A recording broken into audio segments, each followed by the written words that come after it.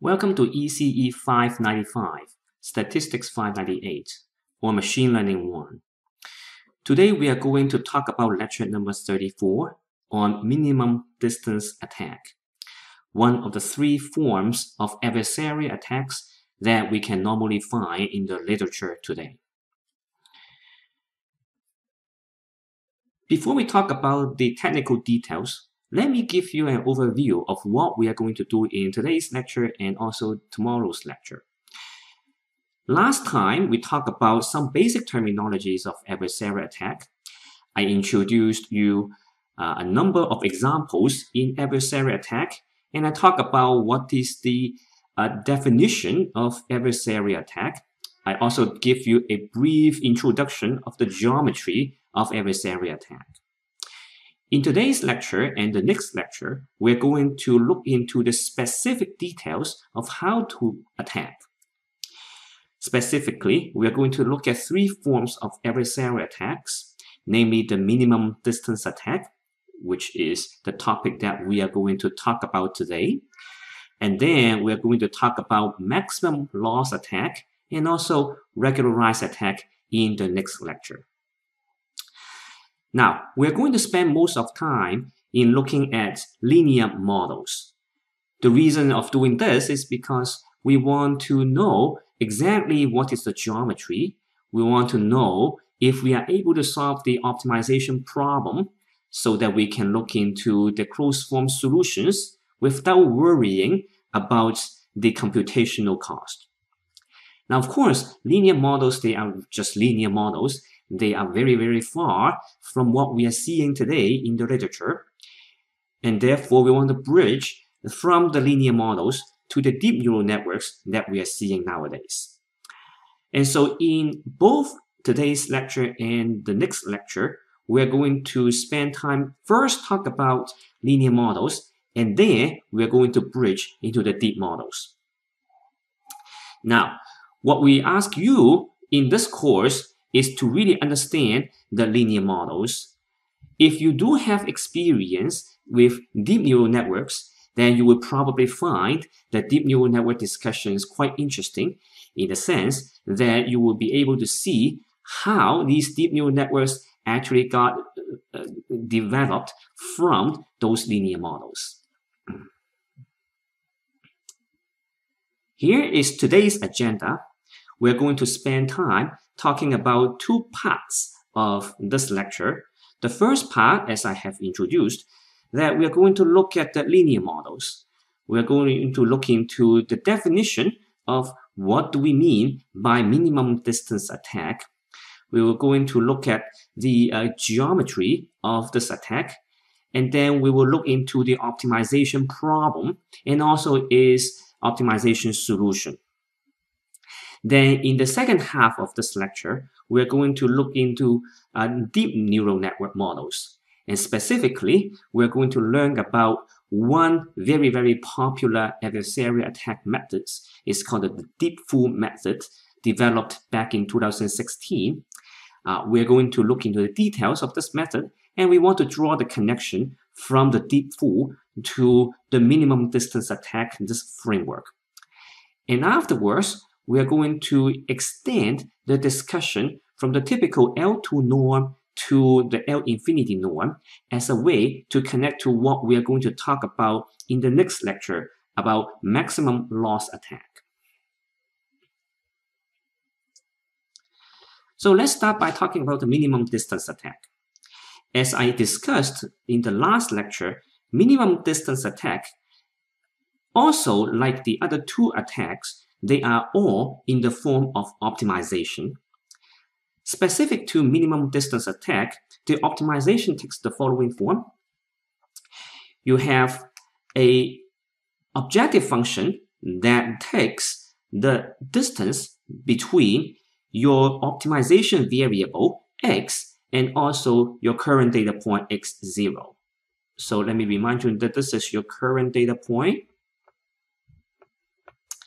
and x is your optimization variable. And therefore, if you are able to minimize this distance, what you are essentially doing is that you want to travel from one one class to another class, such that x will likely be going to a wrong class, whereas x0 is in your original class. Now, when you try to minimize this distance, you really want to say that the path or the path length that I have traveled is minimized. Now, in order to ensure that your data point is misclassified, you want to have this constraint here. Now, this constraint says that I want my data point x, when I pass it to the discriminant functions. Here I have two discriminant functions. One is gt, which is the discriminant function of my target space. And then gj, they are the discriminant functions of all the other classes.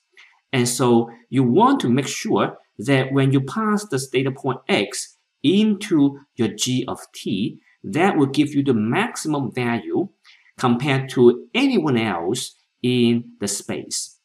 So if you look at this equation is equivalent to say that my g of t of x is going to be bigger than gj of x for any j that is not the same as my t. Okay, and so here the equation t says that you are looking at your target class, and so the discriminant function when you evaluate at x has to be higher than anyone else in the space, where this j will go from 1 to all the number of classes that you have in the data set. So if you can ensure that this constraint is satisfied, and you can ensure that the distance that you travel is minimized, then you are guaranteed to go into a wrong class with the shortest distance. So here's the diagram. Let's say this is your discriminant function, which have the equation of gtx equals to 0. And let's say here is your data point of x0. And what you're going to do is that you are going to travel from one space to another. And then you want to go into the other class, but you also want to make sure that your distance is minimized, and therefore you will find a point here as your x. Now, can you find another point x? Let's say, can you find a point here? Would this be a good x? This is not a very good x, because this is not minimizing the distance, and only this point is minimizing the distance. Now, I also want to emphasize that this distance, I haven't really put down a specific norm. I just say that it is a norm. Now, what we are going to see in the later half of this lecture is that we can replace this norm, usually the 2 norm, by infinity norm. And then in that case, the solution would become different. So let's first talk about the geometry of the attack. So I want to claim that if you're looking into the L2 distance, okay, I'm looking into the L2 distance. This is one of the very special norm that we are looking at. If you use the L2 distance, then when you solve this minimum distance attack problem, equivalently, what you're doing is that you are doing a projection onto a set. Now, let me describe what is a set. The set is this omega. It is a set that contains all the x such that your constraint is satisfied. So imagine that you have a space that you have multiple classes. Okay, and let's say this is your current data point, this is your x0, and then here it will be your class of target c of t. And so the decision boundary that you're looking at will be to go from here to here. So that will become your g of t of x equals to 0. Okay, and so now what you want to do is that you're looking at here, and then you want to project this point onto the space that is constrained by your set. Okay, so this is your separating hyperplane, and you really want to project this onto the space given by your target class. Now, how can you show that?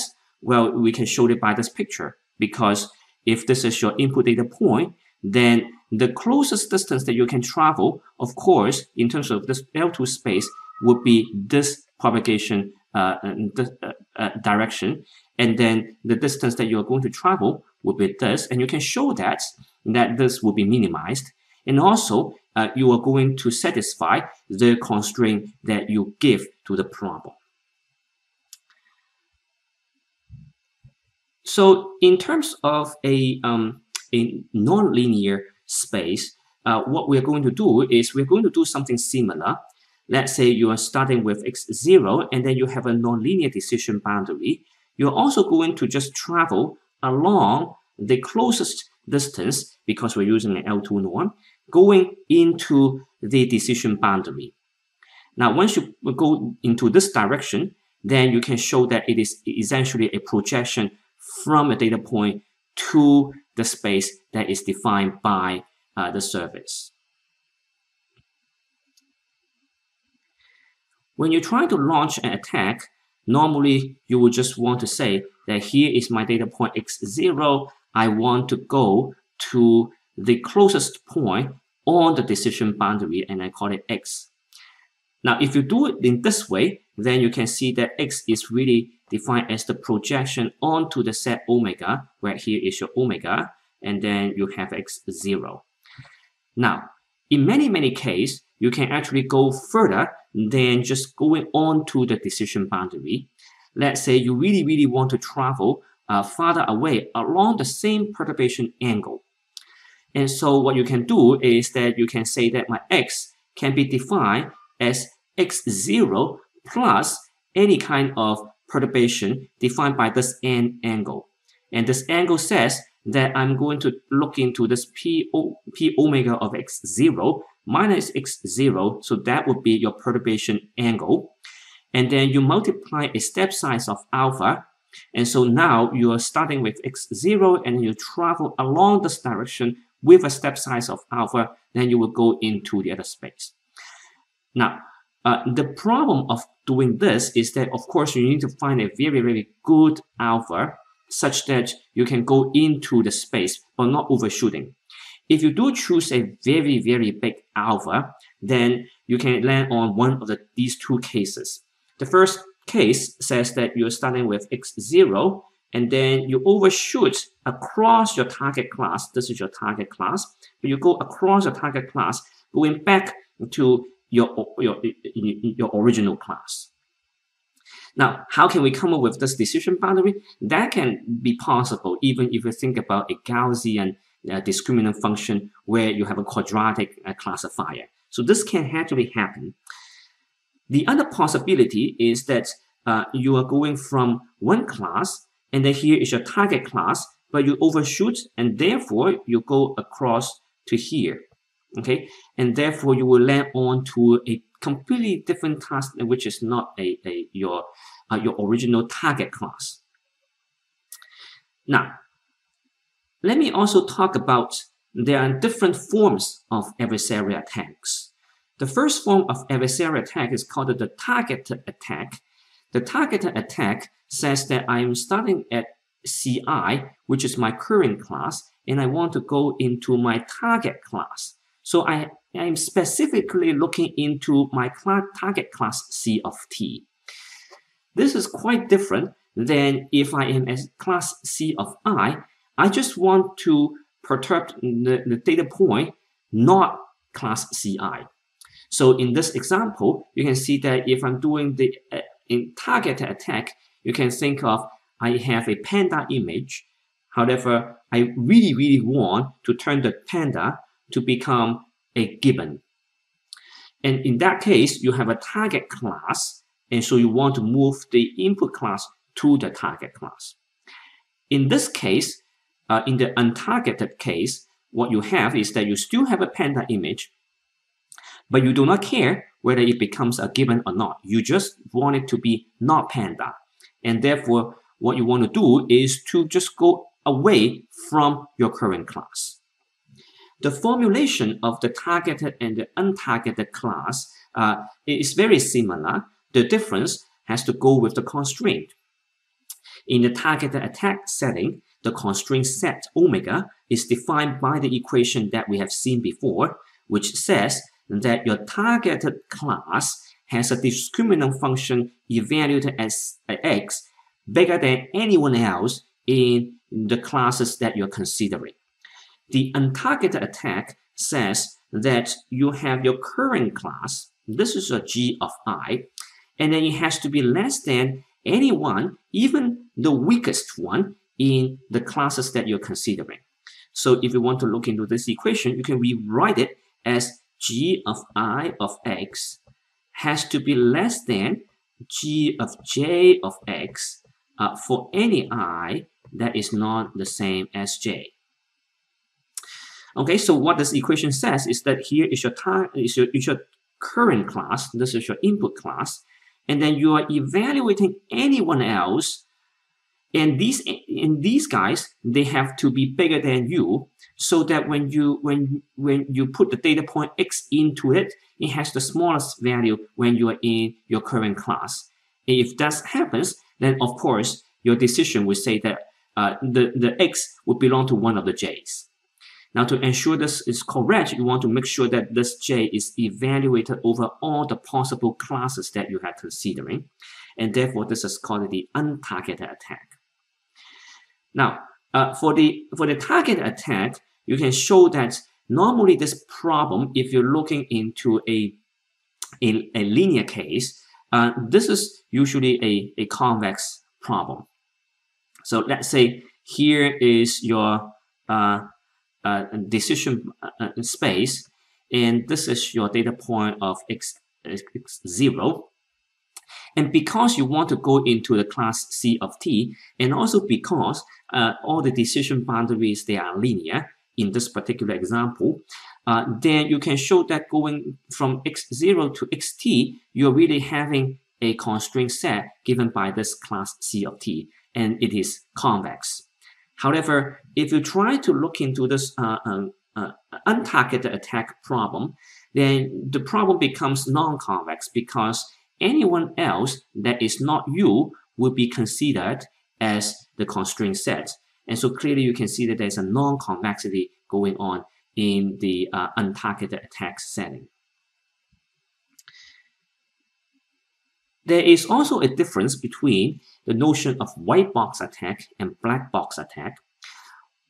White box attack says that I know everything about the classifier.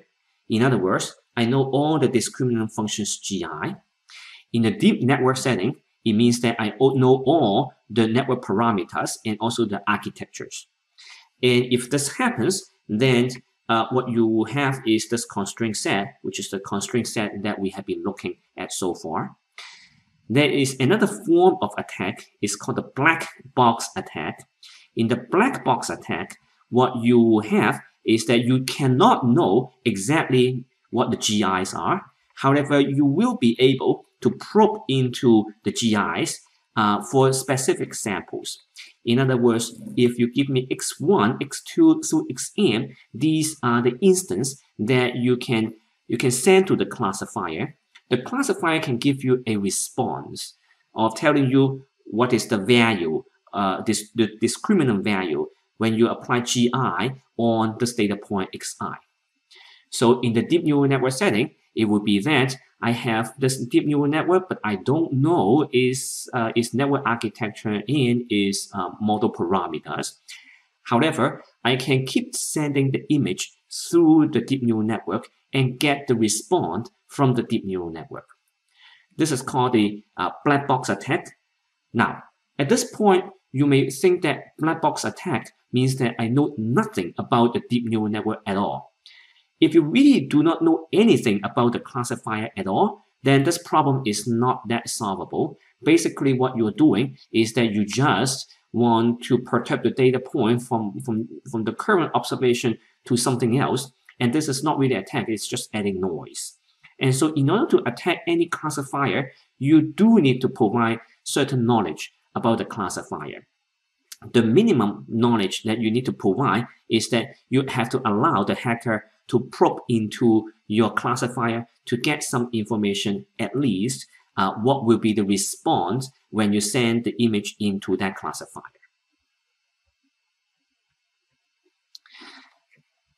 Okay, so we have talked about a lot of basic terminologies, And what I'm going to do is to give you a basic principle of how to attack a classifier. There are three principles. These three principles will be applied to all the three different forms of attacks.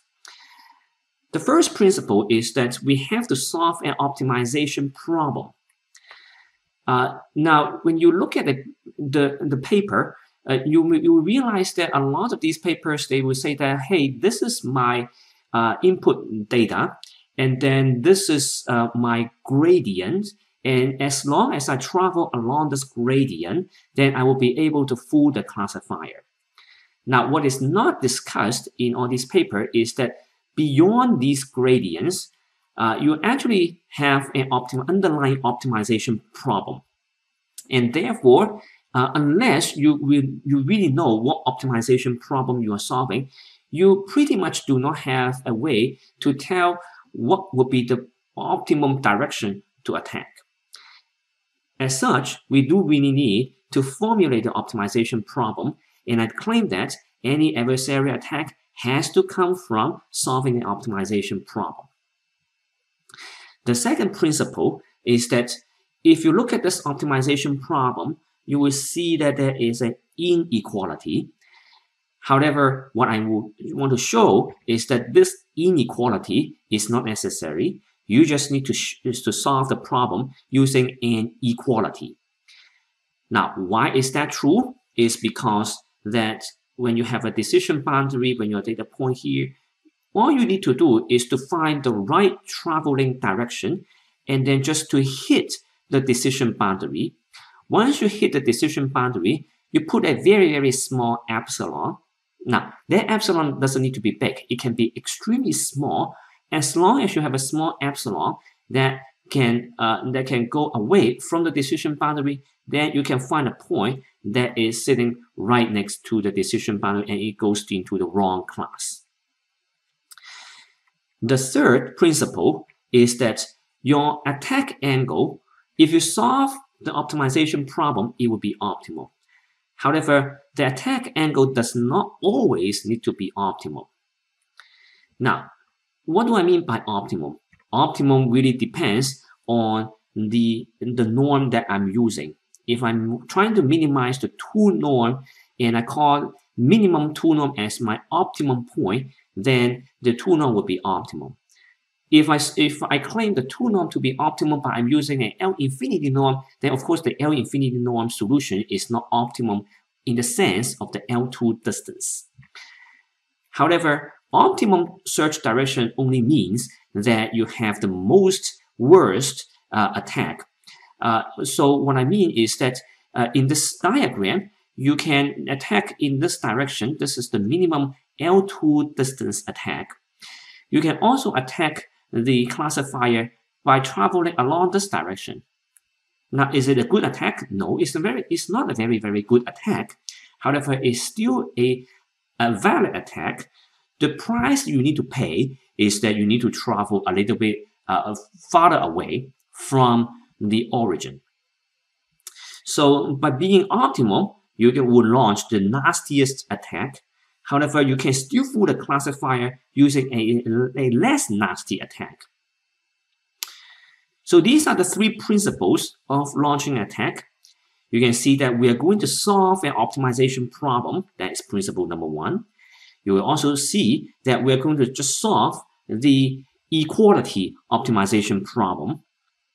And three, you can see that we are going to replace the norm by different types of norms, and we are still able to attack the classifier.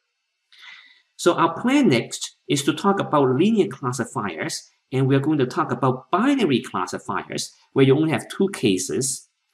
Now, this is very, very unreal in the sense that how often that you need to use a linear classifier for just two cases. However, we do want to look into this problem because this is a very nice toy problem which allows us to derive closed form expressions and get good solutions, and we can draw the geometry. So let's just go into a little bit details about this two-class binary linear classifiers. If you restrict yourself to the L2 norm, and also you restrict yourself to linear in two-class problems, then by linearity, you can show that the discriminant function can be simplified into this equation. Now, why is that? Because each g of t is a discriminant function. It has to be written as W transpose x plus W 0. This is a linear form of the discriminant function. This applies to any kinds of linear classifiers, including linear regression, logistic regression, support vector machines, and anything that we have discussed in part 2 of our course. The second problem is to relax the problem to a two-class situation, where you do not have multiple classes, but only two classes. If you only have two classes, then certainly one would be your input class, the other one has to be your target class. Now, once you have the input class and the target class only, then you can relax the constraint to just have two cases. The first one would be the GIs, the other one will be the GT. You will not need to handle the max operation anymore because there's only one class, which is the input class.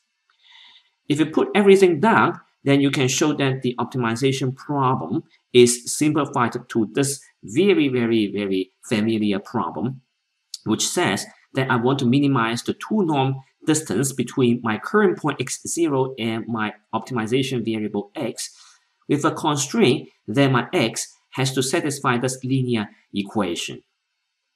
So what is this problem? This problem is nothing but trying to find the distance from a point to a plane, something that we have talked about multiple times in this course.